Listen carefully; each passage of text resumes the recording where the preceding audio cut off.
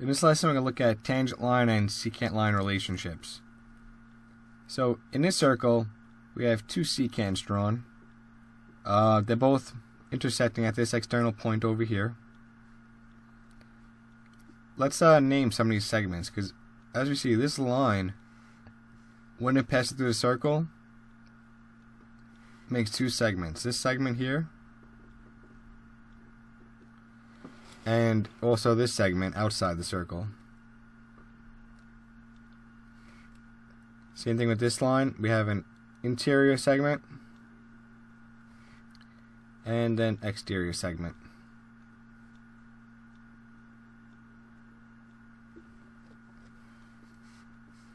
The relationship between these line segments could write as EW equals EW. In other words, exterior times whole equals exterior times whole. So the exterior parts would be the segments that are outside of the circle. The holes represent the entire line. So from this exterior point to the end inside the circle. If this were to continue, we wouldn't count that. It's just up to where it ends inside the circle. So this would be one hole, this would be the other hole.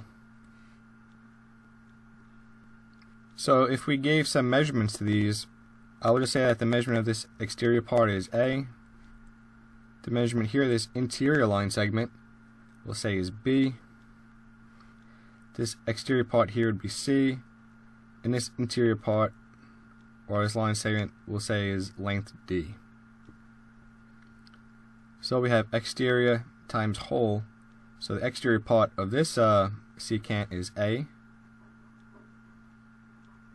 The whole measurement, or the whole length, is A plus B. So this entire length, A plus B.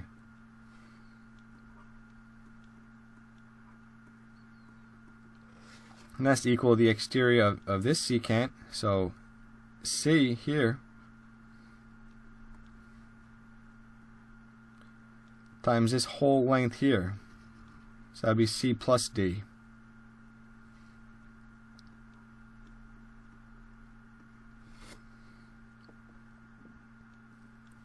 So we could do an example. We'll give these some measurements. So we'll say the exterior part here is 2. This length in here is unknown. This is 3. And this interior part here is 6. So we have exterior times whole equals exterior times whole. So here we have exterior 2. The whole length would be this entire thing. So 2 plus x equals this exterior 3 times this whole length. So that would be 6 plus 3, which is 9. So let's solve. First, I'll distribute here. 2 times 2 is 4. 2 times x is 2x. Equals 3 times 9, 27. Minus 4 from both sides. We get 2x equals 23. Then we'll divide both sides by 2. And I'll just continue this over here. We get that x equals 23 divided by 2, which is 11.5. So we have this measurement here is 11.5. If they want to know the whole length of this, then in that case we would have 13.5.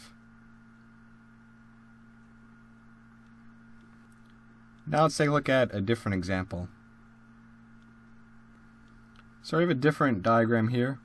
This time we have a tangent line and a secant But we're going to use the same formula. Exterior times hole equals exterior times hole. So here we see that this is the exterior. So we have A for exterior. Okay, when we look at the hole, we saw that P to where it ends inside the circle. What actually just ends right here. And its length is A. So the whole length also is A. So we just have A times A equals exterior times hole. So exterior, that'll just be C times the whole length, which would be C plus D.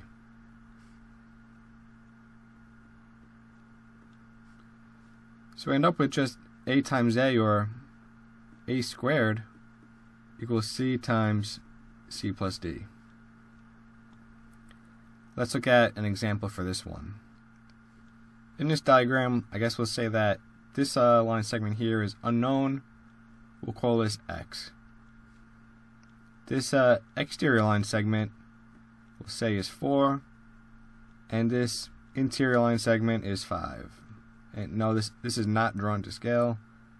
I'm just going to look at this as an example. So what we end up with is exterior times hole equals exterior times hole. We use our formula to solve for X.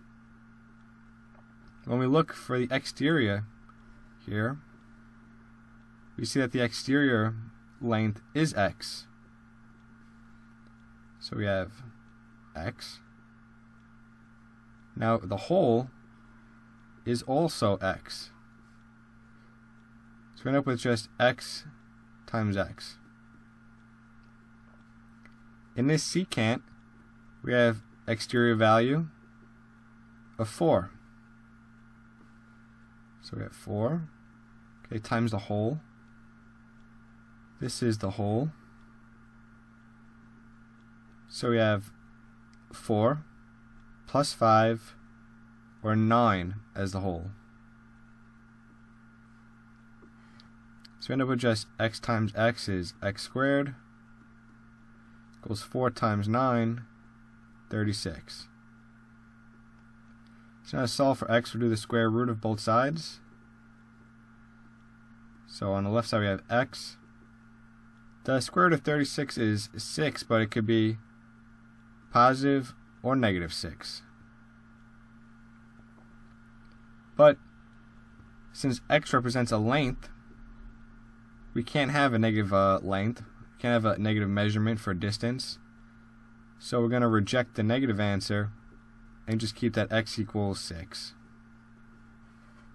So this measurement is 6.